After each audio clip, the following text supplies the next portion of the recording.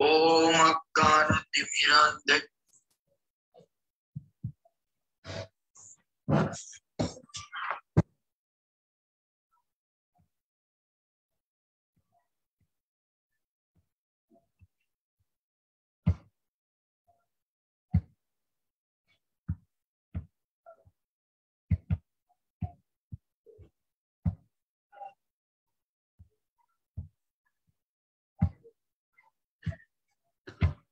Om Akkanatimmirandasya Jnananjanashalakaya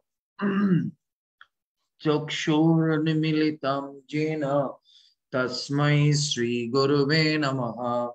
Shri Chaitanya Manohabhishtam Sthapitam Jena Bhutale Swayam Rupa Kadamaya Dadati Shapadantikam Bande Aham Sigurula Shri Juta Pado Kamalam Siguruna Vaishnavancha Sirupam Shagrajatam Shahoganarugunatanitam Tam Sajivam Shadaitam Shavadhutam Parijana Shahitam Krishna Chaitanya Devam Sri Radha Krishna Padan Shahogana Lalita Sri Vishakanitam Cha Namam Vishnu Padaya Krishna Prasthaya Bhutale Srimate Bhakti Vedanta Swamini Namine Namaste Saraswati Deve Gauravani Pracharine Nirvishesha Shunnavadi Pachatta Deshatarine Jaya Sri Krishna Chaitanya Prabhu Nityananda Sri Advaita Gadadhar Sivasadi Gaura Bhakta Vrinda Hare Krishna Krishna Krishna Hare Hare Hare Rama Rama Rama Hare Hare Mukam Karati Vachalam Pangulang Hayati Grim Yat Kripa Tamaham Bande Paramananda Madhav Sri Guru Dinatarina Sri Chaitanya Isharam Hari Om Tashat সর্বপ্রথমে আমি আমার পরমারাধ্য গুরুদেব শ্রীল জয়প্রদ গোস্বামী গুরু মহারাজ ISKCON প্রতিষ্ঠাতা আচার্য জগৎগুরু শ্রীল প্রভুপাদ গৌড়ীয় আচার্য বর্গ এবং গোস্বামী বর্গের রাতুল চরণ কমলে প্রণতি জ্ঞাপন করছি। তার সঙ্গে যারা আজকে এই জুমে এবং লাইভে উপস্থিত হয়েছে সকল আমার পূজনীয় মায়েদের এবং প্রভুদিদের চরণে প্রণতি জ্ঞাপন করছি এবং ক্ষমা চাচ্ছি যে একটু বুঝতে পারেন যন্ত্রের অপর নাম যন্ত্রণা, একটু যন্ত্রণা হওয়ার কারণে আমাদের একটু টেকনিক্যাল ইস্যু সলভ করতে আমার বিকেলের ক্লাসটা আমি দুটো ক্লাসই মিস করতে হয়েছে। ইংলিশ ক্লাস আজকে দেব বলে অ্যানাউন্স করেছিলাম, কিন্তু প্রবলেম হলো আমাদেরটা মিস হবে না। আমি এখন এর জন্য 6টা থেকে শুরু করেছি, 5:30টায় রিজলভ হলে আমি চিন্তা করলাম লিলিমা তো আবার আমাকে বকা দেবে, প্রভু আপনি সন্ধ্যা দিতে দিচ্ছেন না। এর জন্য আমি চিন্তা করেছি একবারে সন্ধ্যা টন্ধা দিয়ে পর আমি 3টে ক্লাস করে যাব।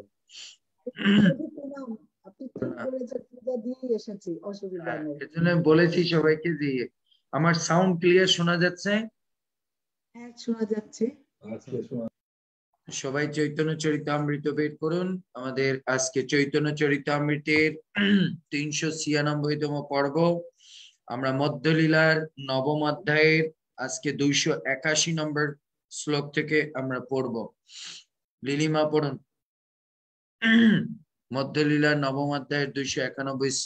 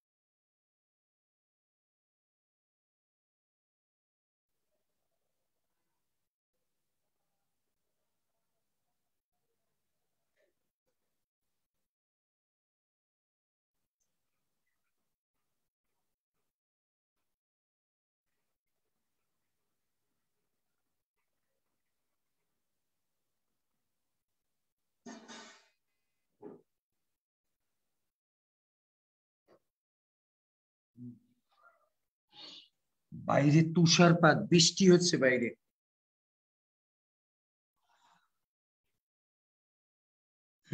পড়ুন মা। হরে কৃষ্ণ প্রভু, প্রণাম। প্রভু, প্রণাম। এখন আমার আমার যে সাউন্ডটা ঠিক আছে? আপনারটা ঠিক হয় আবার বন্ধ হয়, ঠিক হয় বন্ধ হয়, এরকম। এখন তো আচ্ছা, ঠিক একটু আছে। খেয়াল করেন, তাহলে দেখবেন। Tell me. একটু বাড়াতে চাচ্ছিলাম। আচ্ছা আচ্ছা। कृष्ण মধ্যলীলায় प्रभु जी प्रणाम। প্রণাম প্রণাম। নবম অধ্যায়ের শ্লোক 281। হুম। কোলাপুরে লক্ষ্মী দেখি, দেখেন অখির ভগবতী, লাঙ্গ গণেশ দেখি, দেখেন চোর পার্বতী। শ্লোকার্থ: শ্রী চৈতন্য মহাপ্রভু তারপর কোলাপুরে লক্ষ্মী দেবী বিগ্রহ দর্শন করে ক্ষীর ভগবতী দর্শন করেন, তারপর লাঙ্গ গণেশ দর্শন করে চোর পার্বতী দর্শন করেন। আমি এখানে কোলাপুরে গিয়েছি। এখানে মহালক্ষ্মী মন্দির আছে, যেখানে মহালক্ষ্মী প্রকটিত হয়েছে। অপূর্ব সুন্দর মন্দির। মা লক্ষ্মী দেবী পদ্মাসনে বসে আছে, অপূর্ব। ওখানে একটা ভোজনালয় আছে, মানে মন্দিরের প্রসাদ পেতে দেয়। হেভি প্রসাদ পেয়েছে ওদিন একবারে। কি বলে, মানে পোলাও রান্না করেছে কিরকম যেন একটা মহালক্ষ্মী, একটু টক টক ইমলি টাইপের, কিন্তু আমাদের ভেজিটেবল দেওয়া ছিল, সবজি দিয়েছে, নারিকেলের চাটনি। আমি ভুলিনি, আজ থেকে 5 বছর আগে গিয়েছি। তারপরে একটা টমেটো সরি, ধনেপাতার চাটনি দিয়েছে। অসাধারণ লেগেছে এই কোলাপুরে। এটা পান্ডারপুর থেকে এরপরে ভগবান ধীরে ধীরে পান্ডারপুরে যাবে। পান্ডারপুরে আগে পড়ে মহালক্ষ্মী। গিয়েছিলাম। হ্যাঁ, পড়ুন। তাৎপর্য: কোলাপুর শহর মহারাষ্ট্র প্রদেশে, পূর্বে যা বোম্বাই প্রদেশ নামে পরিচিত ছিল। পূর্বে এটি একটি দেশীয় রাজ্য ছিল। এর উত্তরে সাতারা, পূর্বে ও দক্ষিণে বেলগ্রাম, পশ্চিমে রত্নগিরি। এখানে উরোনা নামক একটি নদী আছে। কোলাপুরে পূর্বে প্রায় 250টি মন্দির ছিল, তার মধ্যে 6টি মন্দির বিখ্যাত।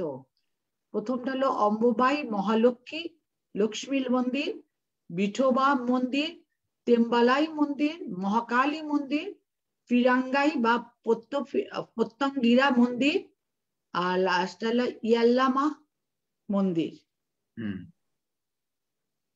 শ্লোক 282। কোলাপুরের অবস্থানটা সম্পর্কে বলেছে। দেখুন, এই যত জায়গায় আছে লীলা বেশি বলতে পারে না কেন। আমি বলছি না, রাধা কৃষ্ণের যে লীলা, এত লীলা, কোন বিগ্রহ কোন মন্দিরে এত লীলা নেই। বৃন্দাবনে আপনি আসবেন, 1 মাস থাকেন, 6 মাস থাকেন, লীলা বলে শেষ করা যাবে। আর অন্যান্য জায়গায় জাস্ট এইটা, এই মন্দির, মা এখানে প্রকট হয়েছে, এই লীলা করেছে, একটা দুটো। কিন্তু কৃষ্ণ হচ্ছে অনন্ত, এর জন্য অনন্ত ভগবানের অনন্ত লীলা। হ্যাঁ, তারপরে প্রভু প্রণাম মা, বলুন। প্রভু, এইখানে এই যে বলা হয়েছে যে কি চোর পার্বতী, এটার অর্থটা তো বুঝতে পারলাম। এখানে লাঙ্গল গণেশ দর্শন করে চোর পার্বতী দর্শন করেছে। এখানে কি হয়েছে, এই কি বলে, পার্বতী দেবী একবার এই শিবের জন্য চুরি করে খাবার আনতে গিয়েছে, এর জন্য তার নাম হচ্ছে চোর পার্বতী। ওই মন্দির আছে ওখানে। শ্লোক হলো 282। তথা হইতে পাণ্ডরপুরে আইলা গৌরচন্দ্র, বিঠল ঠাকুর দেখি পাইলা আনন্দ। শ্লোকার্থ: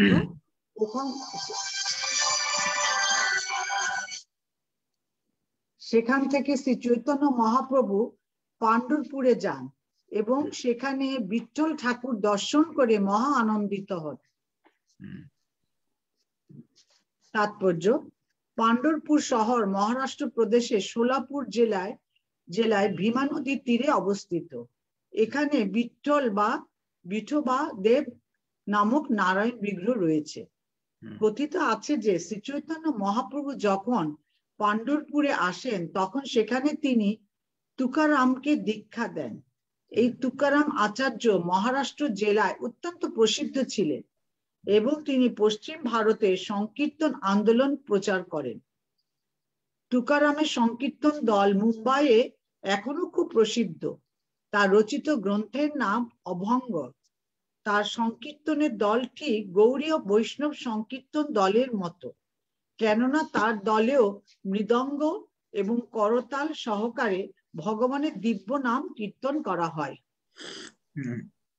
এই পান্ডারপুরে আপনারা যাবেন, অপূর্ব লোক আমাদের মন্দিরে। 1 মিনিট। বিশাখা মাতাজি, বিশাখা মাতাজি। Hare Krishna, Prabhu pranams. Yes. আমি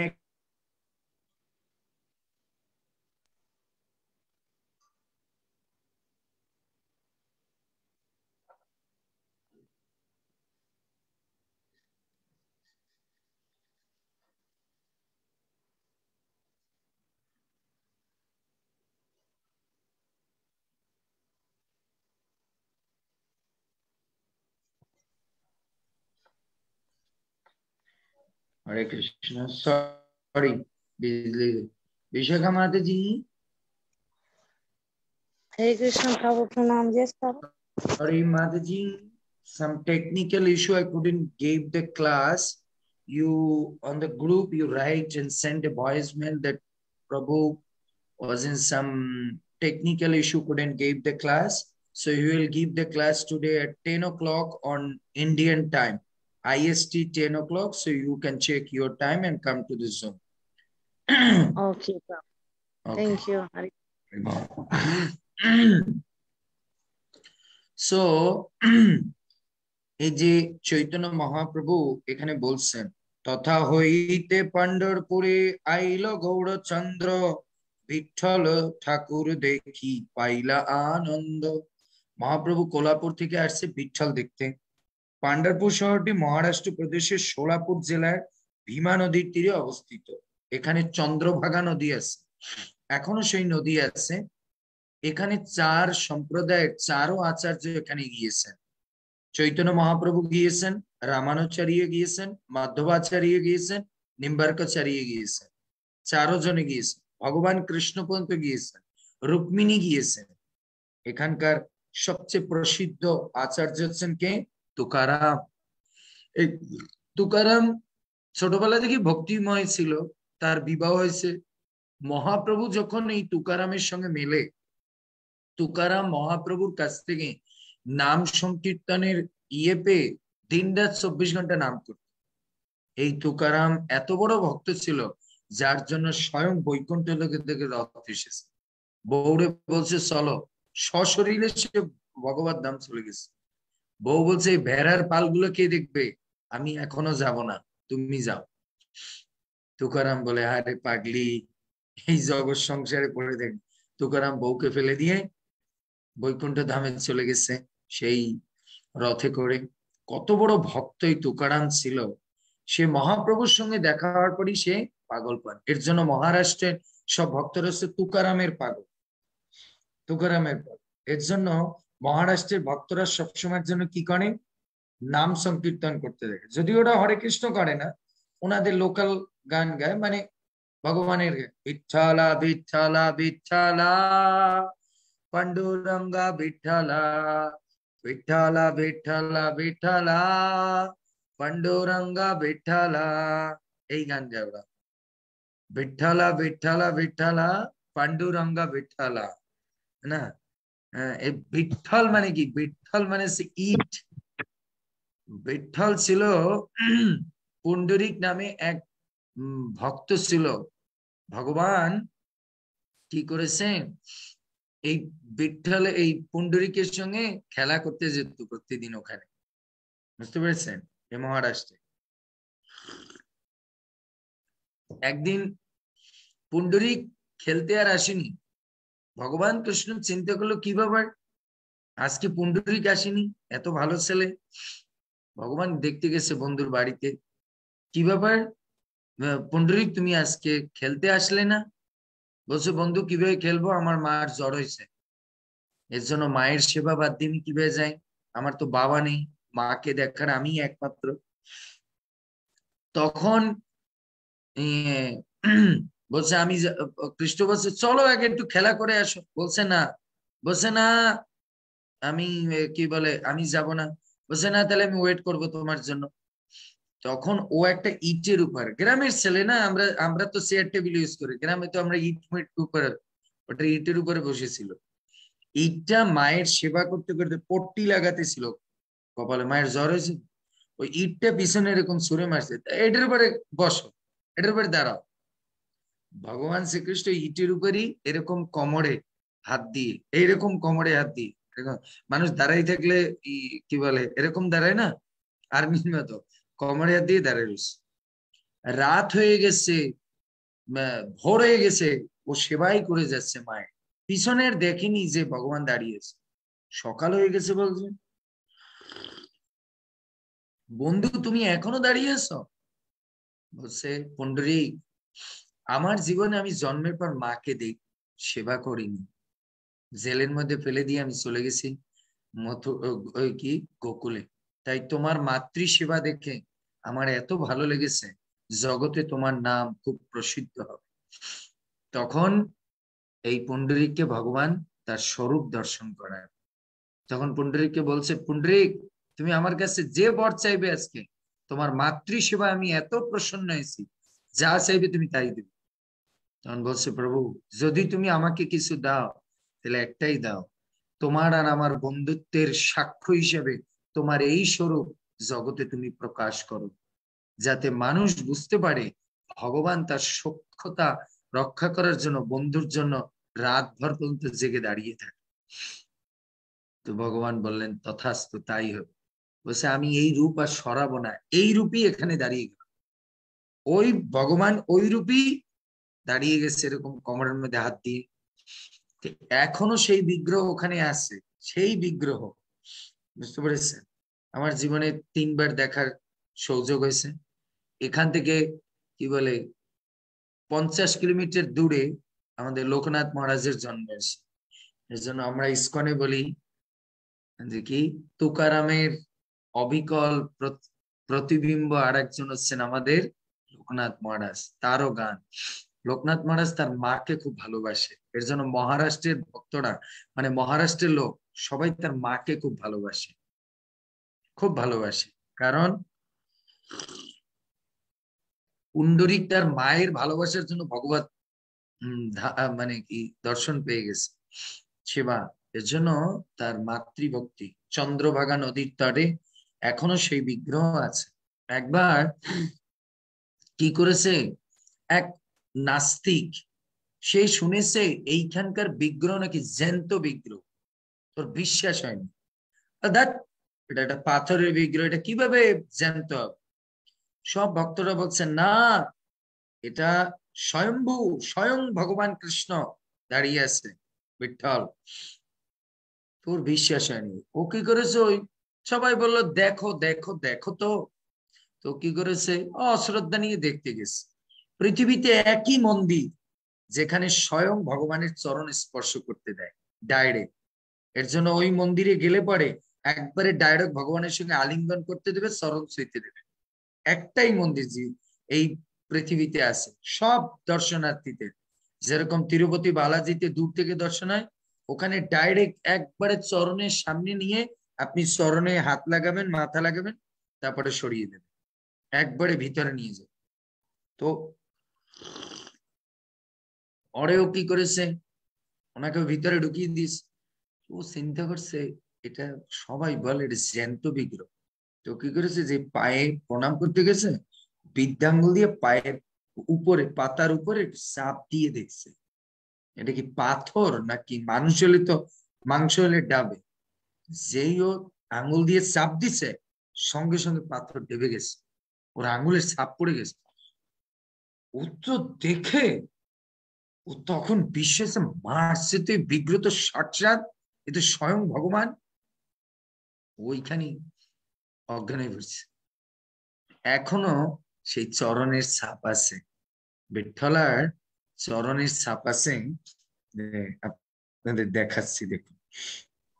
হরে বোম্বে থেকে কত দূরে, কত হ্যাঁ, বোম্বে শহর থেকে এই যে পান্ডুরপুর কোন দিক, মানে কত দূর? দূর আছে, এটা একটু ব্যাকওয়ার্ডে, বিষয়টা একটু ব্যাকওয়ার্ডে, মানে আপনি ইজিলি ইয়ে পাবেন না, মানে যাওয়াটা একটু মুশকিল। কিন্তু আপনি ফ্লাইটে ইয়ে পর্যন্ত, পুনে পর্যন্ত যেতে পারবেন। ওখান থেকে ট্রেন নিতে হবে আপনার এই যে সোলাপুর। সোলাপুর থেকে আপনাকে বাসে আসতে হবে, বাসে এসে তারপরে ভ্যানে যেতে হবে, ভ্যান বা অটো। এটা একটু ভিতরে, এখন অবশ্যই ইয়ে হয়ে গেছে। না হলে প্রাইভেট কার নিয়েও আপনি সোলাপুর থেকে ডাইরেক্ট চলে যাবেন, প্রাইভেট কারের সুবিধা। রাস্তা ঠিক আছে, লাখো লাখো ভক্ত যায় ওখানে, লাখো লাখো ভক্ত। আপনাদের দেখাচ্ছি আমি সে বিগ্রহ, কত সুন্দর বিঠ্ঠলার বিগ্রহ।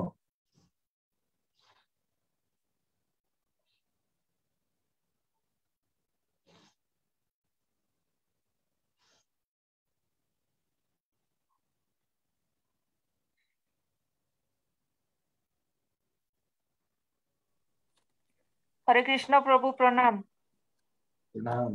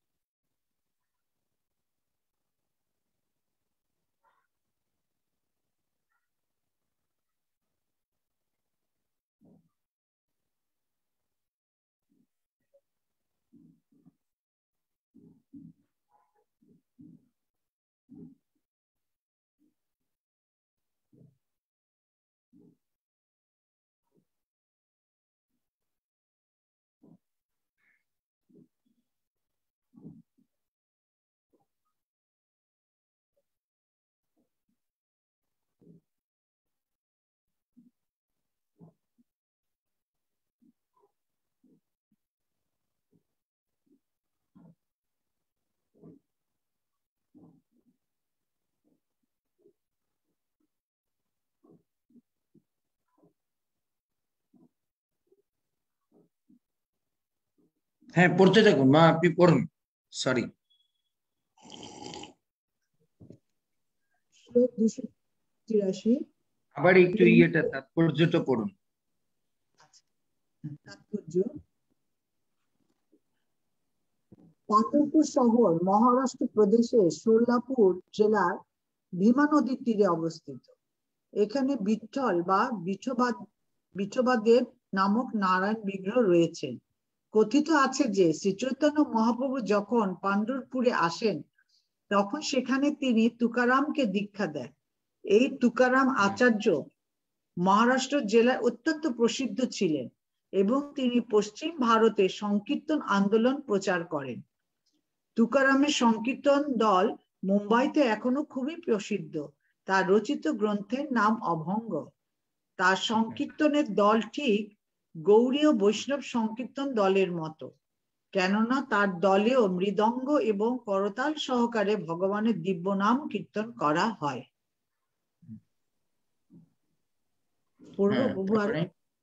শ্লোক 283। প্রেমাবেশে কইল বহুত কীর্তন নর্তন, তাহা এক বিপ্রতারে কইল নিমন্ত্রণ। শ্লোকার্থ: শ্রী চৈতন্য মহাপ্রভু প্রেমাবেশে বহু নিত্য কীর্তন করলেন এবং সেখানে এক বিপ্র তাকে তার গৃহে নিমন্ত্রণ করলেন। শ্লোক 284 থেকে 285। বহুত আদরে প্রভুকে ভিক্ষা করাইল, ভিক্ষা করি তথা এক শুভ বার্তা পাইল। মাধবপুরীর শিষ্য ত্রিরঙ্গপুরী নাম, সেই গ্রামে বিপ্রগৃহে করেন বিশ্রাম। শ্লোকার্থ, সেই ব্রাহ্মণ বহু যত্ন করে শ্রী চৈতন্য মহাপ্রভুকে ভিক্ষা করালেন। ভিক্ষা করে শ্রী চৈতন্য মহাপ্রভু সেখানে একটি অত্যন্ত শুভ সংবাদ পেলেন।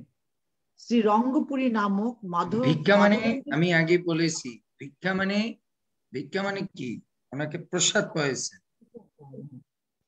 ভিক্ষা মানে ওনাকে প্রসাদ পাইয়েছে।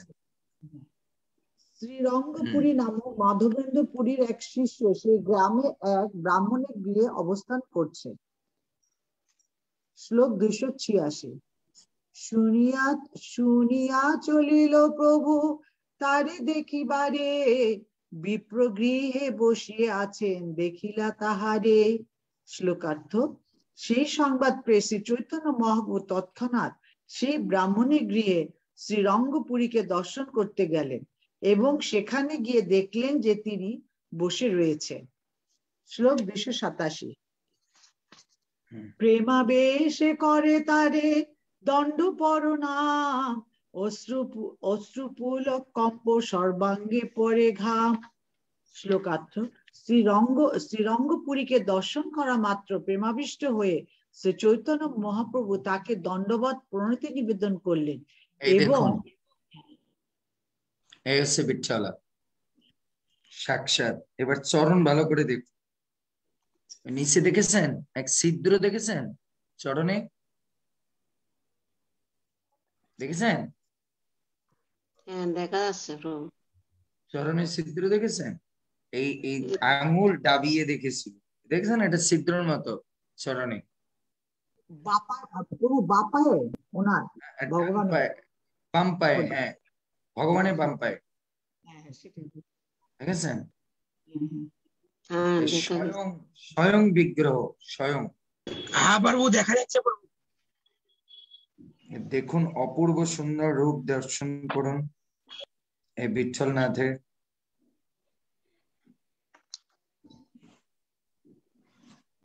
এই হচ্ছে আজকের শৃঙ্গার, আজকের শৃঙ্গার। আমি প্রত্যেকদিন এই বিগ্রহ দর্শন করি। বলো বিঠ্ঠল ভগবান কি জয়। বিঠ্ঠলা বিঠ্ঠলা বিঠ্ঠলা পাণ্ডুরঙ্গা বিঠ্ঠলা।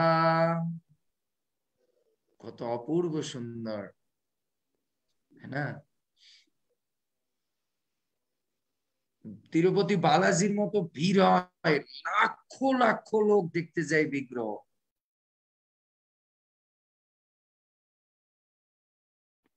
হরে কৃষ্ণ প্রভু, সবচেয়ে আশ্চর্যের কথা হচ্ছে সরাসরি যে দর্শন করতে দেয়, স্পর্শ করতে দেয়, এটা হচ্ছে বড় কথা।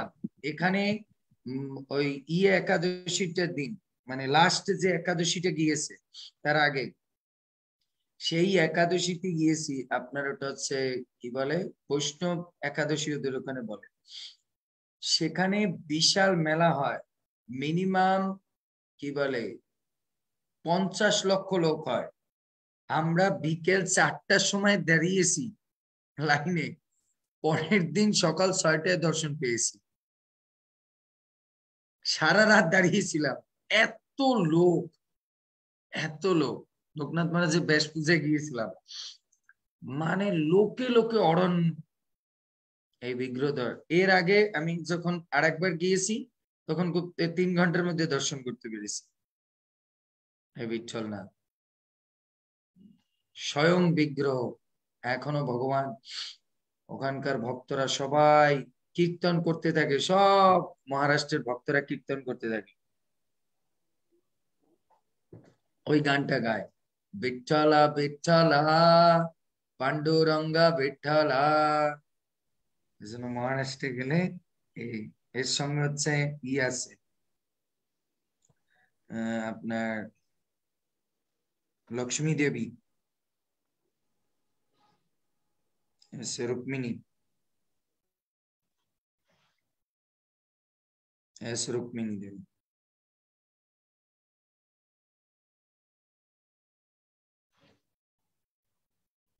रुक्मिणी देवी के दर्शन करो।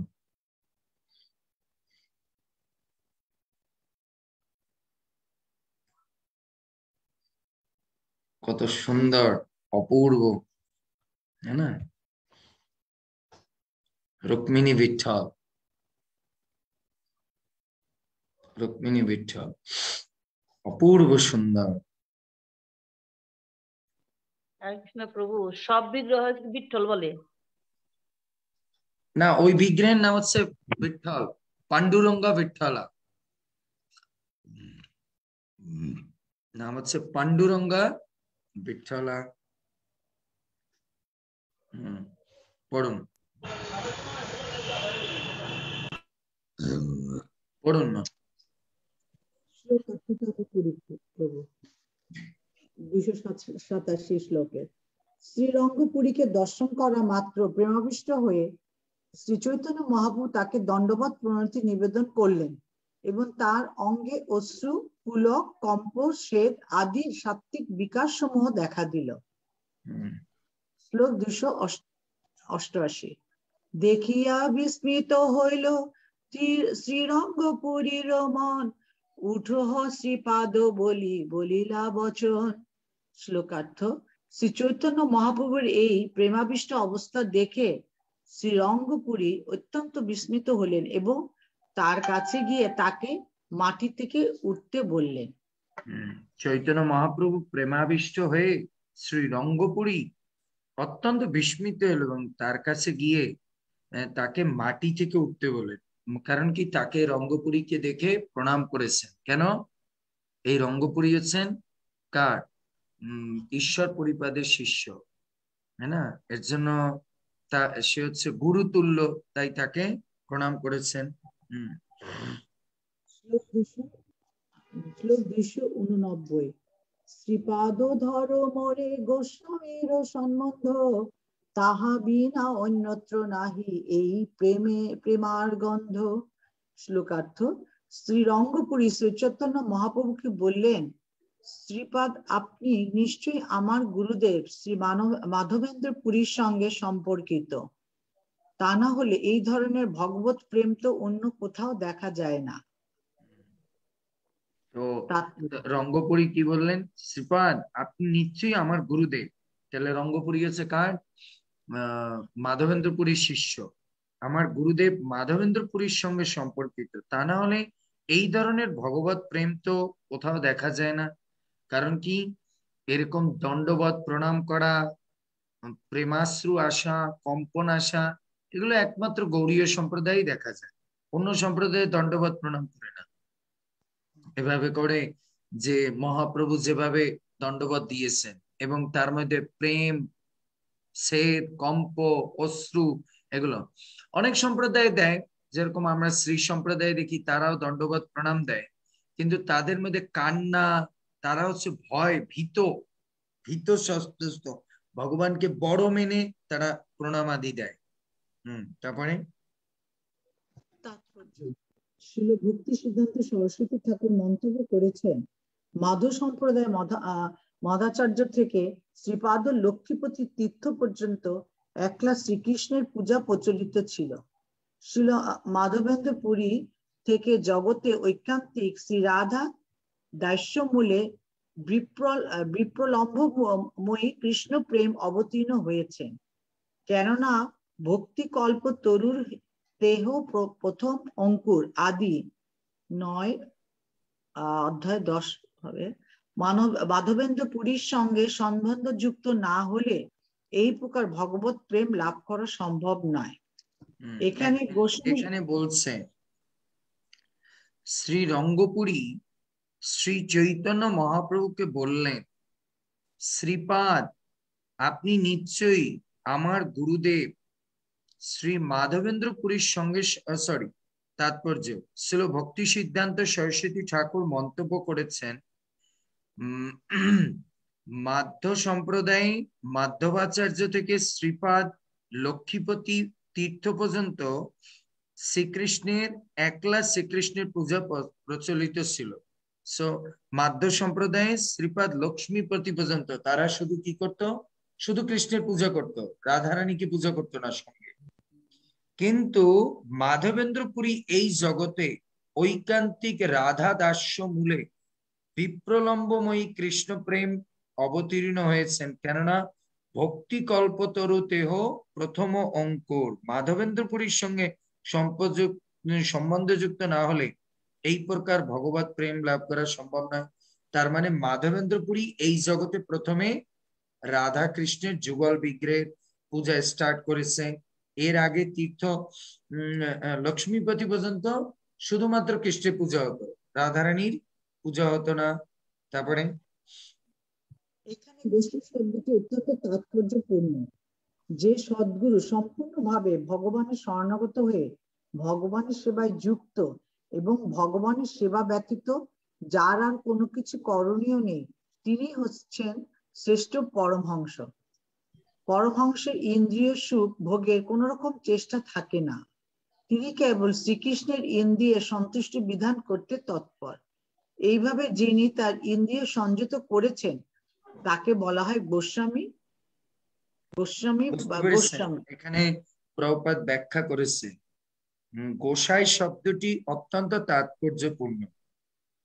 যে সদ্গুরু সম্পূর্ণভাবে ভগবানের শরণাগত হয়ে ভগবানের সেবায় যুক্ত এবং ভগবানের সেবা ব্যতীত যার আর কোনো কিছু করণীয় নেই, তিনি হচ্ছেন শ্রেষ্ঠ পরমহংস। পরমহংসের ইন্দ্রিয় সুখ ভোগের কোন রকম চেষ্টা থাকে না, তিনি কেবল শ্রীকৃষ্ণের ইন্দ্রিয়ের সন্তুষ্টি বিধান করতে তৎপর।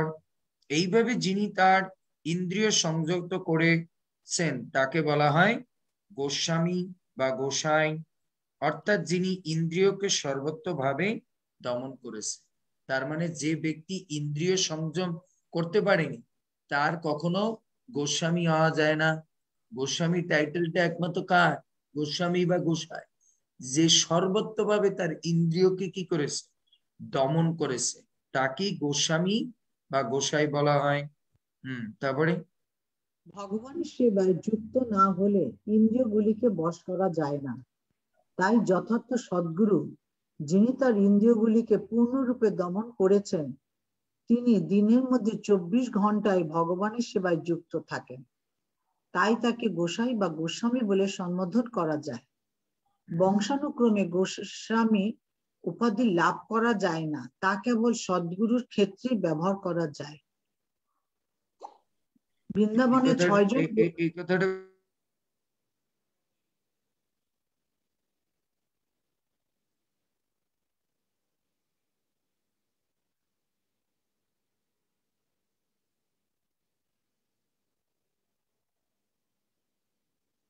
নিজেকে উৎসর্গ করেছে তাকেই একমাত্র গোস্বামী বলা যায়। কিন্তু যে ব্যক্তি বংশানুক্রমে কি বলে বংশানুক্রমে গোস্বামী লাগিয়ে দিয়েছে তাকে কখনো গোস্বামী বলা যাবে না। অনেকে বলে না আমি হচ্ছে কি অমুক চন্দ্র গোস্বামী, অনুকূল চন্দ্র গোস্বামী, আমি নকুল চন্দ্র গোস্বামী। কিসের গোস্বামী? বলতে হবে আপনি নকুল চন্দ্র গোদাস, আমরা হচ্ছি সব ইন্দ্রিয়ের দাস। আমরা কিসের গোস্বামী? আমরা হচ্ছি গোদাস। এরপরে দেখুন প্রভুপাদ কি লিখছেন। বৃন্দাবনে 6 জন গোস্বামী ছিলেন: রূপ গোস্বামী, সনাতন গোস্বামী, রঘুনাথ দাস গোস্বামী, রঘুনাথ ভট্ট গোস্বামী, গোপাল ভট্ট গোস্বামী এবং শ্রীজীব গোস্বামী। এদের কেউ বংশানুক্রমে গোস্বামী উপাধি লাভ করেননি।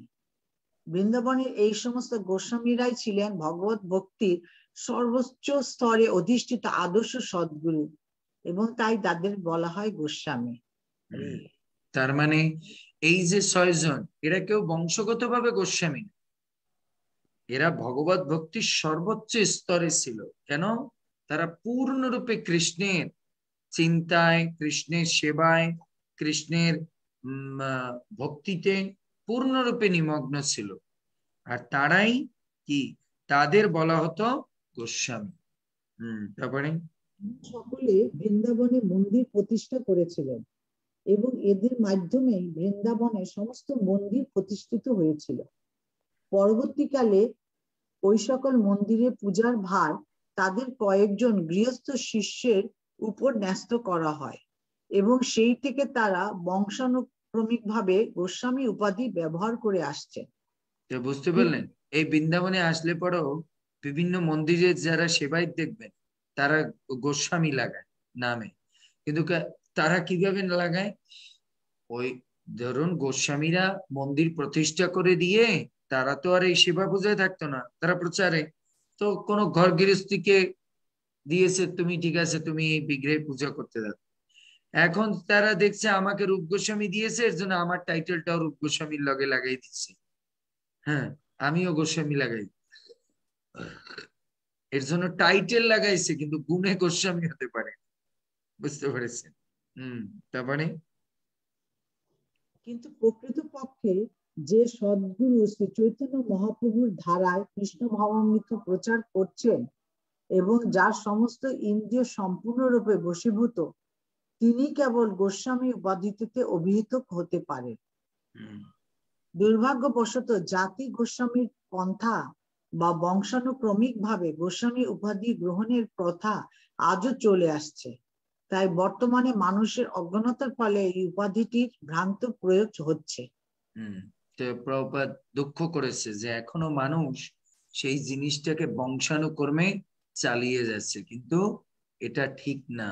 এটা একটা এত বড় উপাধি, এটা একমাত্র যোগ্যতা দিয়েই এটা অর্জন করা হয়, কিন্তু মানুষ এখনো ওই পরম্পরা কর্মে ওই চালিয়ে যাচ্ছে। 290। শ্লোক 290।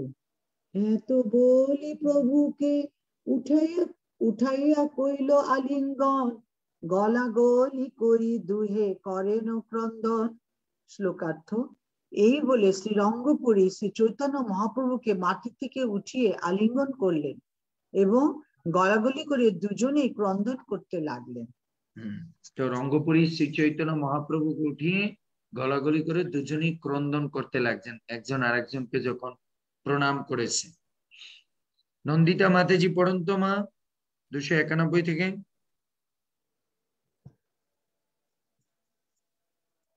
হরে কৃষ্ণ প্রভু, আপনার শ্রীচরণে প্রণাম। শ্লোক 291। ক্ষণেকে আবেশ ছাড়ি দুহার ধৈর্য হইল, ঈশ্বর পুরীর সম্বন্ধ গোসাই জানাইল। শ্লোকার্থ। তার কিছুক্ষণ পরে প্রেমাবিষ্ট অবস্থা থেকে মুক্ত হয়ে তারা দুজন ধৈর্য ধারণ করলেন। তখন শ্রী চৈতন্য মহাপ্রভু শ্রী রঙ্গপুরীকে ঈশ্বরপুরীর সঙ্গে নিজ সম্পর্কের কথা বললেন। শ্লোক 292। যখন উনি তো দেখে প্রেমাবিষ্ট কান্নাকাটি করলেন, তখন ওটার পরে বললেন যে ঈশ্বরপুরী পাদের সঙ্গে মহাপ্রভুর সম্পর্কটা কি। আচ্ছা, এই শ্লোকগুলো থেকে আমাদের একটা শিক্ষা, সেটা কি, বৈষ্ণব দর্শন মাত্র আমাদের প্রণাম করা উচিত, সম্মান করা উচিত। মহাপ্রভু রঙ্গপুরীকে দেখে দণ্ডবত প্রণাম জানিয়েছে, কেন? কারণ তিনি হচ্ছেন গুরু তুল্য সম্মানী, তিনি সিনিয়র বৈষ্ণব।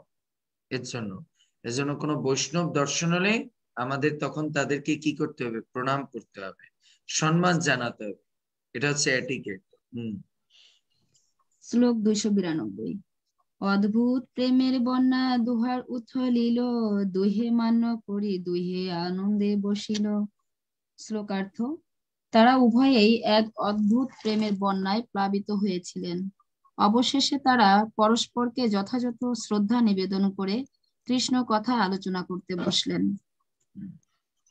তারা উভয়ই এক অদ্ভুত প্রেমের বন্যায়, অবশেষে তারা পরস্পরকে যথার্থ শ্রদ্ধা নিবেদন করে কৃষ্ণ কথা আলোচনা করলেন। এখানে আর একটা শিক্ষা, যখন পরস্পর দুই বৈষ্ণব একসঙ্গে হবে তখন তারা কি করবে? কৃষ্ণ কথা আলোচনা করবে। এর জন্য আমাদের গীতায় কি শ্লোক, গীতায় ভগবান কোন শ্লোক বলছে এই সম্বন্ধে? সততম কৃত্যয়ন্ত মাম যতন্ত পরিব্রতা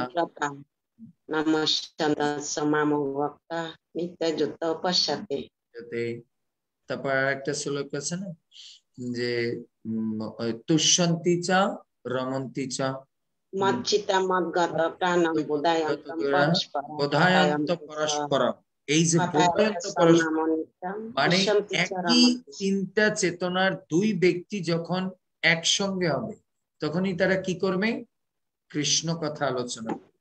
বোধয়ন্ত চ পরস্পরম তুষ্যন্তি চ রমন্তি চ, তারা এই কৃষ্ণ কথা আলোচনা করে একে অপরে তুষ্যন্তি বা রমন্তি, তুষ্টি বা পুষ্টি অর্জন করবে কৃষ্ণ কথা আলোচনা। আর আমরা একজন আর একজনের সঙ্গে দেখা হলে সমালোচনা নিয়ে বসি, কার কি হয়েছে কি হয়েছে, কে কিভাবে হাঁটছে, কে কোনটা কি করেছে। এটাই হচ্ছে আমাদের আর গোস্বামীর মধ্যে পার্থক্য। তারপরে শ্লোক 293। দুইজনে কৃষ্ণ কথা কহে রাত্রি দিনে, এই মতে গুঙাইল 5-7 দিনে। শ্লোকার্থ, এইভাবে তারা দিন রাত কৃষ্ণ কথা আলোচনা করে 5-7 দিন অতিবাহিত করলেন। শ্লোক 294। কৌতুকে পুরী তারে পছিল জন্মস্থান, গোসাই কৌতুকে কহে নবদ্বীপ নাম। শ্লোকার্থ, কৌতূহলী হয়ে শ্রী রঙ্গপুরী শ্রী চৈতন্য মহাপ্রভুকে তার জন্মস্থানের কথা জিজ্ঞাসা করলেন এবং মহাপ্রভু তখন তাকে বললেন যে নবদ্বীপ হচ্ছে তার জন্মস্থান। এখন এখানে একটা প্রশ্ন, শ্রীপাদ মাধবেন্দ্র সরি কৌতূহলী হয়ে শ্রী রঙ্গপুরী শ্রী চৈতন্য মহাপ্রভুকে তার জন্মস্থানের কথা জিজ্ঞেস করি কেন? মানুষের মধ্যে তার আচার আচরণ অনেকটা তিনি কোন স্থানের লোক তার উপরে প্রভাব পড়ে, হ্যাঁ না? দেখবেন হয়তো বাংলার লোক, তাদের মধ্যে একটু ভোজন রসিক হয়, হ্যাঁ না, তারা একটু অন্নটন্ন পায়। আবার কি ইউপির লোক, তখন আমরা বুঝতে পারি এ তো চাউল খায় না, এত বেশি রুটি খায়। তো এর জন্য স্থানের প্রভাবও আমাদের জীবনে পড়ে, ভক্তিভাব সবকিছু, হ্যাঁ না? যারা সাউথের লোক তাদের একটু দেখা যায় সর্বদা লক্ষ্মী নারায়ণের প্রতি তাদের একটা আলাদা প্রেম। এর জন্য তার প্রেম দেখে, ভাবাবেগ দেখে রঙ্গপুরী জিজ্ঞেস করছে আপনার জন্মস্থান কোথায়। শ্লোক 295। শ্রী মাধব পুরীর সঙ্গে শ্রীরঙ্গপুরী, পূর্বে আসিয়া ছিল তেহ নদিয়া নগরী। শ্লোকার্থ, শ্রীপাদ মাধবেন্দ্র পুরীর সঙ্গে শ্রীরঙ্গপুরী পূর্বে নদিয়া নগরীতে এসেছিলেন এবং সে সময়কার সমস্ত কথা তার মনে পড়ে গেল। তার মানে এই মাধবেন্দ্র পুরীর সঙ্গে রঙ্গপুরী এসেছিল, তাহলে আমরা বুঝতে পারি রঙ্গপুরী কার শিষ্য? মাধবেন্দ্র পুরীপাদে শিষ্য ছিল। এই মাধবেন্দ্র পুরীপাদের শিষ্য কে ছিল? আরো ঈশ্বরপুরী। তাই মহাপ্রভু কেন তাকে এত প্রণাম করেছে? কারণ সে হচ্ছে গুরুতুল্য, কারণ সে তার গুরুর গুরু ভাই, তাই সে গুরুতুল্য, হ্যাঁ না? তাই এর জন্য আমাদেরও কি করা উচিত? যত প্রপার ডিসাইপল আছে ওনাদেরকে আমাদের গুরুতুল্য সম্মান করা উচিত, কারণ সে আমার গুরুর গুরু ভাই। তারপরে শ্লোক 296। জগন্নাথ মিশ্র ঘরে ভিক্ষা যে করিল, অপূর্ব মোচার ঘণ্ট তাহা যে খাইল। শ্লোকার্থ, তিনি জগন্নাথ মিশ্রের ঘরে ভিক্ষা করেছিলেন এবং অপূর্ব মোচার ঘণ্ট খেয়েছিলেন। তো শ্রীপাদ মাধবেন্দ্র পুরীর সঙ্গে রঙ্গপুরী শ্রী জগন্নাথ মিশ্রের ঘরে ভিক্ষা করেছিলেন এবং অপূর্ব মোচার ঘণ্ট খেয়েছিলেন। কার কথা বলতেছে? চৈতন্য মহাপ্রভু বাবার কথা বলতেছে। জগন্নাথ মিশ্র। শ্লোক 297। জগন্নাথের ব্রাহ্মণী তেহ মহাপতিব্রতা, বাৎসল্যে হইয়েন তেহ যেন জগন্মাতা।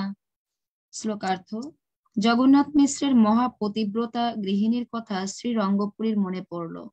বাৎসল্য স্নেহে তিনি যেন ঠিক জগন্মাতার মতো। শ্লোক 298। রন্ধনে নিপুণতা সম নাহি ত্রিভুবনে, পুত্র সম স্নেহ করেন সন্ন্যাসী ভোজনে। শ্লোকার্থ, রন্ধনে তার মতো সুনিপুণা ত্রিভুবনে আর কেউ নেই এবং পুত্রের মতো স্নেহ করে তিনি সন্ন্যাসীদের ভোজন করাতেন। তাহলে এর থেকে আমাদের শিক্ষা কি?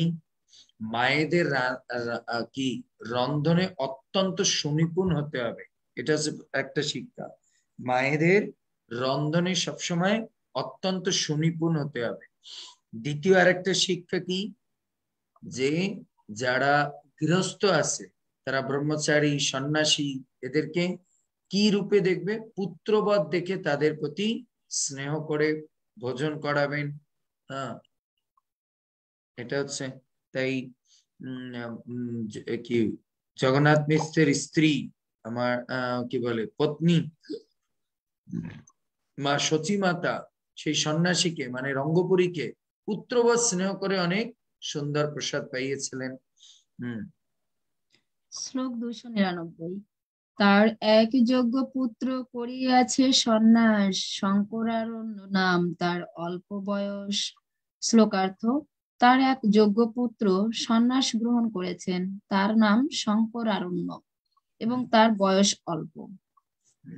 তো তো বলতেছে রঙ্গপুরী কিন্তু এখনো জানতে পারেনি মার কাছে মাসির গল্প বলতেছে। তো বলছে এই তীর্থে সরি তার এক যোগ্য পুত্র রয়েছে, সন্ন্যাস নিয়েছে, শঙ্করারণ্য নাম তার অল্প বয়সে। মানে সে শঙ্করারণ্যের সন্ন্যাস দীক্ষা নেওয়ার পরে তার কি নাম হয়েছে? শঙ্করারণ্য। মানে এই কি বলে বিশ্বরূপ, বিশ্বরূপ যে সন্ন্যাস নিয়েছে। তারপরে শ্লোক 300। এই তীর্থে শঙ্করারণ্যের সিদ্ধি প্রাপ্তি হইল, প্রস্তাবে শ্রীরঙ্গপুরী এতে কহিল।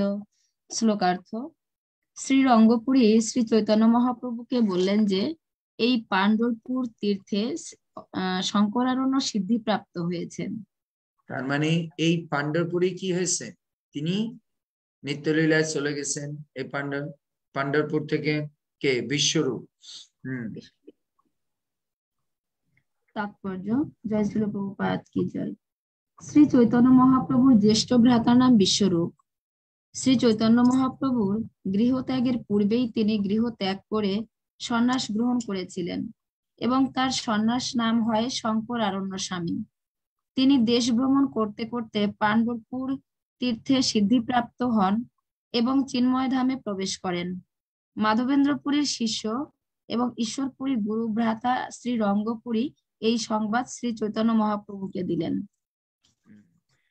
এখানে বলছে যে শ্রী চৈতন্য মহাপ্রভু গৃহত্যাগের পূর্বেই তিনি গৃহত্যাগ করে সন্ন্যাস গ্রহণ করেছিলেন এবং তার সন্ন্যাস নাম হয় শঙ্করারণ্য স্বামী। তার মানে বোঝা যাচ্ছে তিনিও মায়াবাদীর কাছ থেকে সন্ন্যাস নিয়েছেন। তিনি দেশ ভ্রমণ করতে করতে পাণ্ডুরপুর তীর্থে এসে সিদ্ধিপ্রাপ্ত হন, অর্থাৎ চিন্ময় ধামে প্রবেশ করেন। মাধবেন্দ্রপুরীর শিষ্য এবং ঈশ্বরপুরীর গুরু ভ্রাতা শ্রী রঙ্গপুরী এই সংবাদ চৈতন্য মহাপ্রভুকে দিলেন। তার মানে মহাপ্রভু এইভাবে করে জানলেন তার ভাই কোথায়। কারণ মহাপ্রভু তো কি বলে সাউথ ইন্ডিয়া আসার তার একটা মুখ্য কারণ ছিল কি? তার ভাইকে বা তার ভাইয়ের খোঁজ নেওয়া, কোথায় আছে ভাই। শ্লোক 301। প্রভু কহে পূর্বাশ্রমে তেহ মোর ভ্রাতা, জগন্নাথ মিশ্র পূর্বাশ্রমে মোর পিতা। শ্লোকার্থ, এইবার মহাপ্রভু বললেন। শ্রী চৈতন্য মহাপ্রভু বললেন, এই শঙ্করারণ্য পূর্বাশ্রমে আমার ভ্রাতা এবং জগন্নাথ মিশ্র আমার পিতা। বলছে এরা আমার পূর্ব আশ্রমে, এখন তো উনি সন্ন্যাস আশ্রম, মানে উনি যখন ব্রহ্মচর্য আশ্রম ছিলেন তখন এরা আমার ভাই এবং ইনি আমার বাবা ছিলেন। শ্লোক 302। এই মতো দুইজনে ইষ্ট গোষ্ঠী করি, দ্বারকা দেখিতে চলিলা শ্রীরঙ্গপুরী। শ্লোকার্থ, এইভাবে ইষ্ট গোষ্ঠী করার পর শ্রীরঙ্গপুরী দ্বারকা দর্শন করতে চললেন। শ্লোক 303। দিনচারী তথা প্রভুকে রাখিল ব্রাহ্মণ, ভীমা নদী স্নান করি করেন বিঠ্ঠল দর্শন। শ্লোকার্থ, শ্রী রঙ্গপুরী দ্বারকায় চলে যাওয়ার পর সেই ব্রাহ্মণের অনুরোধে শ্রী চৈতন্য মহাপ্রভু আরো 4 দিন পাণ্ডুরপুরে রইলেন এবং প্রতিদিন ভীমা নদীতে স্নান করে তিনি বিঠ্ঠল দেবকে দর্শন করতেন। শ্লোক 304। তবে মহাপ্রভু আইলা কৃষ্ণ বেন্না তীরে, নানা তীর্থ দেখি তাহা দেবতা মন্দিরে। শ্লোকার্থ, তারপর শ্রী চৈতন্য মহাপ্রভু কৃষ্ণ বেন্না নদীর তীরে গেলেন এবং সেখানে তিনি নানা তীর্থ এবং বহু মন্দির দর্শন করলেন। এরপরে ওখান থেকে তিনি কৃষ্ণ বেন্না নদীর তীরে গেলেন। হ্যাঁ, তাৎপর্য জয় শ্রী প্রভুপাদ কি জয়। এই নদীটি কৃষ্ণা নদীর একটি শাখা। কথিত আছে যে বিল্বমঙ্গল ঠাকুর এই নদীর তীরে বাস করতেন। এই নদীটিকে কখনো কখনো বিনা, বেনি, সিনা এবং ভীমা বলা হয়। শ্লোক 311। ধনুষ তীর্থ দেখি করিলা নির্বিন্ধ্যা স্নানে, ঋষ্যমুখ গিরি আইলা দণ্ডকারণ্যে। শ্লোকার্থ: ধনুষ তীর্থ দর্শন করে শ্রী চৈতন্য ক্ষমা করবেন, মাথায় হাঁস হবে যে 100 হাঁস হবে যে আচ্ছা পৃষ্ঠা ক্ষমা করবেন।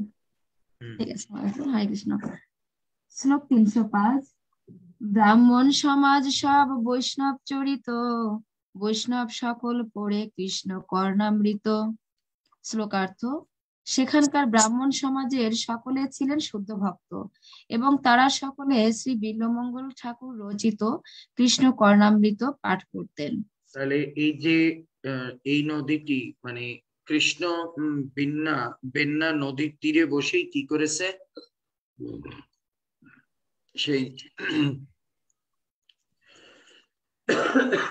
সেই বিল্বমঙ্গল ঠাকুর তিনি কি করেছেন, তিনি সেখানে বসে ভজন করছেন কিছুদিন। সেখানে ব্রাহ্মণ সভা সকলে শুদ্ধ ভক্ত এবং তারা সকলে বিল্বমঙ্গল ঠাকুর রচিত কৃষ্ণ কর্ণামৃত পাঠ করতেন। অ্যাকচুয়ালি কৃষ্ণ কর্ণামৃত বিল্বমঙ্গল ঠাকুর ওখানে বসে লেখেন, কৃষ্ণ কর্ণামৃত তিনি এই বৃন্দাবনে বসেই কি করেছেন, রচনা করেছেন। কৃষ্ণ কর্ণামৃতটা মানে কোন ধরনের গ্রন্থটা? এটা হাই থটের গ্রন্থ। অনেক মহাপ্রভু ভগবান কৃষ্ণ সম্পর্কে তিনি অনেক মানে গভীরতম তত্ত্ব লিখেছেন। তাৎপর্য: কৃষ্ণ কর্ণামৃত নাম শুনি বোঝা যায় কৃষ্ণ কর্ণামৃত। যে জিনিসগুলো কৃষ্ণের কানে গেলে ভালো লাগবে, সেই রাধারানীর তত্ত্ব, এইসব উনি অনেক মানে গভীরতম উন্নত মার্গে গেলে এই গ্রন্থ পড়ে বোঝা যায়। কৃষ্ণ কর্ণামৃত শ্রী বিল্বমঙ্গল ঠাকুর রচিত 112টি শ্লোক সমন্বিত গীতি গ্রন্থ।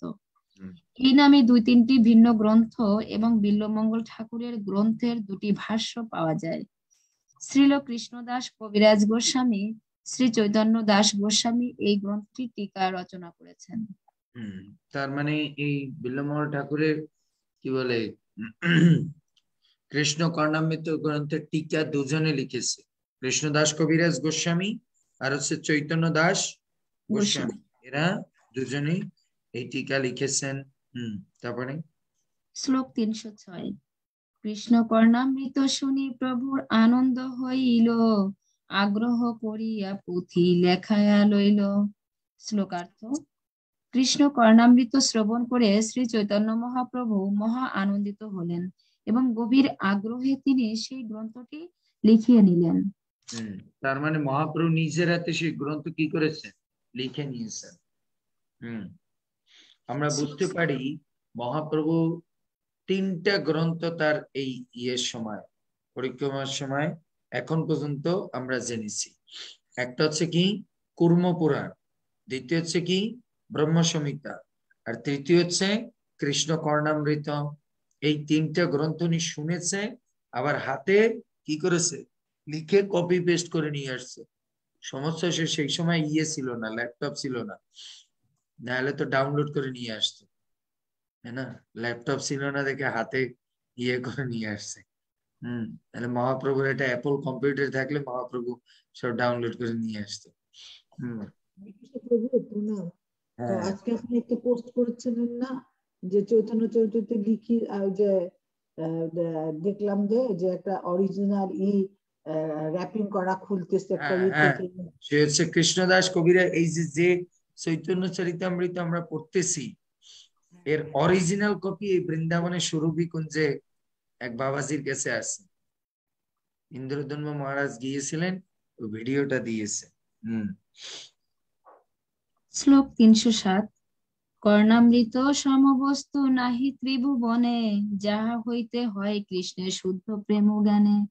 শ্লোকার্থ: কৃষ্ণ কর্ণামৃতের মতো গ্রন্থ ত্রিভুবনে আর নেই। এই গ্রন্থটি পাঠ করার ফলে শ্রীকৃষ্ণের শুদ্ধ প্রেম লাভ হয়। আমরা পাঠ করব এক সময়, ভাগবত শেষ করব। শ্লোক 308। সৌন্দর্য লিলিমা বলতেছে, প্রভু আপনি তো সবই পাঠ করবেন, এক ভাগবতী শেষ করবেন। কিন্তু যেভাবে আপনি একটা শ্লোকের ব্যাখ্যা করতে 2 ঘন্টা লাগাই দেন, এই যে কবে ভাগবত শেষ হবে এই তো জানেন। যদি ভগবান আমাদের রাখে, এ কন্টিনিউয়াস চলতেই থাকবে, দেখা যাক। তারপরে প্রভু চৈতন্য চরিতার গীতা শেষ করতে হবে, ভাগবত শেষ করতে পারবো না, আপনি পারবেন।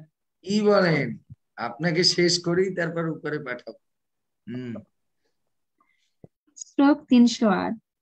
সৌন্দর্য মাধুর্য কৃষ্ণ লীলার অবধি, এই সেই জানে যে কর্ণামৃত পড়ে নিরবধি।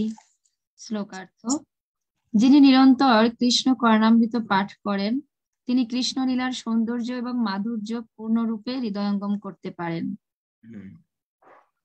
শ্লোক 309। ব্রহ্ম সংহিতা কর্ণামৃত 2 পুঁথি পায়া, মহারত্ন প্রায় পাই আইলা সঙ্গে লয়া। তার মানে মহাপ্রভুর 2টো গ্রন্থ খুব ফেভারিট, আমরা এর থেকে বুঝতে পারি। সেটা কি? ব্রহ্ম সংহিতা আর হচ্ছে কৃষ্ণ কর্ণামৃত। এর জন্য আপনারা সকালবেলা সবাই একটু ব্রহ্ম সংহিতার 2-4টা শ্লোক পাঠ করবেন না, কারণ এটা মহাপ্রভুর খুব প্রিয়। মহারত্ন বলেছে মহাপ্রভু, এটা মহারত্ন তুল্য দেখত। শ্লোকার্থ: ব্রহ্ম সংহিতা এবং কৃষ্ণ কর্ণামৃত, এই 2টি গ্রন্থকে শ্রী চৈতন্য মহাপ্রভু সবচাইতে দুর্লভ 2টি রত্ন বলে মনে করেছিলেন, তাই তিনি সেই 2টি গ্রন্থ তার সঙ্গে নিয়ে এসেছিলেন। শ্লোক 310। তাপি স্নান করি আইলা মাহিষ্যতিপুরে, নানা তীর্থ দেখি তাহা নর্মদার তীরে। শ্লোকার্থ: তারপরে শ্রী চৈতন্য মহাপ্রভু তাপি নদীর তীরে এলেন এবং তাপি নদীতে স্নান করে মাহেশ্বতীপুরে গমন করেন। সেখানে অবস্থানকালে তিনি নর্মদা নদীর তীরে বহু তীর্থ দর্শন করেন। তাৎপর্য: জয় শ্রীল প্রভুপাদ কি জয়। তাপি নদী বর্তমানে তাপ্তি নামে পরিচিত। মধ্য ভারতের মুলতাই গিরি থেকে উদ্ভূত হয়ে সৌরাষ্ট্রের উত্তরাংশে এসে আরব সাগরে পতিত হয়েছে। মহাভারতের সহদেবের মাহেশ্বতীপুর মহেশ্বর বিজয়ের বর্ণনা আছে। সেখানে বলা হয়েছে, তত রত্নান্নপাদায় পুরীম মাহেশ্বতীম যজৌ, তত্র নীলেন রাজ্ঞাস্য চক্রে যুদ্ধম নরর্ষভ। বহু রত্ন সংগ্রহ করে সহদেব মাহেশ্বতী নগরে গমন করেন এবং সেখানে নীল নামক রাজার সঙ্গে তার যুদ্ধ হয়। এর উপরে একটা সিনেমাও করেছে বলিউডে। এই মাহেশ্বতী নগরে একটা সিনেমা আছে, আমি দেখলাম ওরা ফেসবুকে অ্যাড দেয়, তো তখন আমি ওই নামটা শুনে মনে পড়েছে যে এই মাহেশ্বতী নদী তো আমাদের শাস্ত্রে উল্লেখ আছে, মহাপ্রভু চেনেছেন। তাপি নদী বর্তমানে তাপ্তি নামে পরিচিত। মধ্য ভারতের মুলতাইগিরি থেকে উদ্ভূত হয়ে সৌরাষ্ট্রের উত্তরাংশে, সৌরাষ্ট্র মানে গুজরাট, গুজরাটকে বলা হয় সৌরাষ্ট্র, সৌরাষ্ট্রের উত্তরাংশে এসে আরব সাগরে পতিত হয়েছে। মহাভারতের সহদেবের মাহিষ্যতীপুর মহেশ্বর বিজয়ে বর্ণনা আছে। তো সেখানে গিয়েও মহাপ্রভু, আমরা একটা জিনিস দেখি, মহাপ্রভু যেখানে গিয়েছে সেখানে কি, সেখানে কোন তীর্থতে উনি স্নান বাদ দেয়। যেখানে গিয়েছে সেখানে পবিত্র নদী পেলে সেখানে কি করেছে? স্নান করেছে। এর জন্য আমরা তীর্থযাত্রায় যদি কখনো কোনো পবিত্র নদী পাই তাহলে সেখানে স্নান করা উচিত, তাহলে এটা আমাদের মঙ্গল হবে। বোঝা গেল? ঠিক আছে, আজকে আমরা চৈতন্য চৈতন্যমৃত এই পর্যন্ত রাখি। এখন আমাদের গীতা ক্লাস স্টার্ট করব। हरे कृष्णा कृष्णा कृष्णा हरे हरे, हरे राम राम राम हरे हरे। जय श्रील प्रभुपाद की जय, चैतन्य चरितामृत की जय, कृष्णदास कविराज गोस्वामी की जय, वृंदावन दास ठाकुर की जय, समवेत भक्तवृंद की जय, निताय गौर प्रेमानंदे हरि हरि बोल। যারা লাইভে আছেন আপনারা একটু ওয়েট করুন, 1 মিনিট, আমরা এখন ভগবত গীতার ক্লাসে যাচ্ছি। শ্রীল প্রভুপাদ কি জয়।